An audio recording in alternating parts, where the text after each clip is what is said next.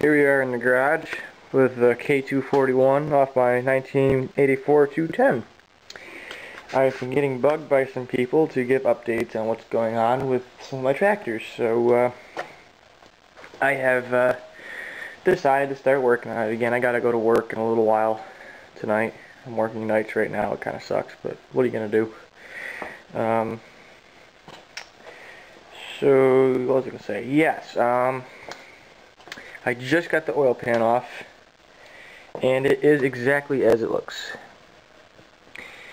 I haven't cleaned it yet or anything. This is the extent of the sludge buildup in my oil pan. It is almost spotless except for them little tiny smears.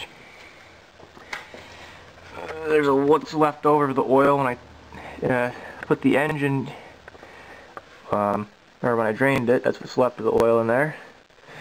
You can see the counterweights for the compression release right there on the bottom of the cam gear. Camshaft looks like it's in very good shape. Everything in this engine looks like it's in very, very good shape. So I'm very pleased with all that. I will have to replace the gasket here, but I bought a whole gasket set for the engine, so that will not be a problem, as I already have it.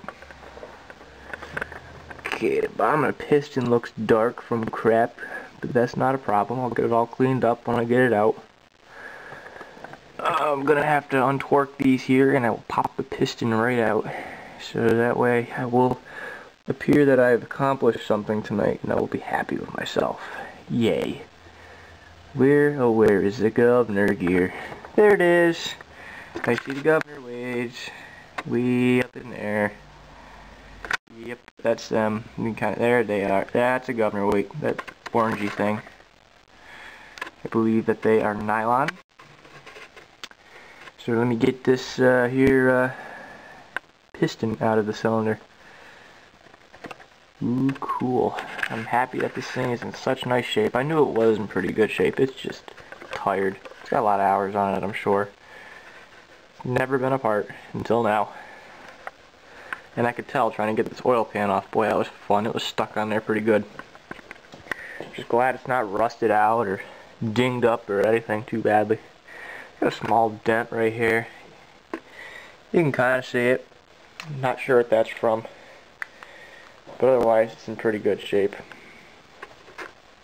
Got the deeper oil sump, so this one here holds more oil than my 1977 210 by I think half a quart. I think my other one holds about half a quart. This one here, no, I don't remember what the capacities are, but I know this one takes quite a bit more oil than the other one does because of the deeper oil sump that hangs down into the frame. Keeps it a little bit cooler. Just a nice little feature that they put on it. Kind of beef it up a little bit. I'm going to be hopefully replacing this gasket on the shaft here because this is one of the places where it leaks oil. Drips it all down the front of the engine here. Otherwise, there really isn't any other leaks in this engine that I've known of. I've never had these covers open on either of my 210s since I bought them. Points have never given me a problem, and I don't think they've ever been opened up since they were new. So, I don't know if I will be opening it or not. I don't want to jinx myself. The fuel pumps seem to work fine on both the tractors without a problem. Let me get this piston out of here before I forget. Rightio, here it is. Boy, that doesn't look bad at all. See if I can get my lighting better. Let me rotate this here block. They're nice and shiny. There really isn't any noticeable scoring or bad spots on the crankshaft there. Looks very, very nice. Piston, well, there's something odd about the piston. Let me show you what I mean. It's in very nice shape. The bearing surfaces on the insides, you can see in the camera here some very, very, very light scoring in there.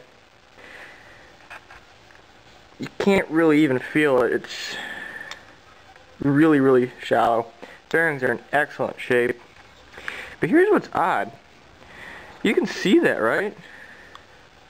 What the hell happened there? Only there's one side of the piston. Let's see, there's a little drain hole. So that would be on the camshaft side of the engine. There's no marks in the cylinder.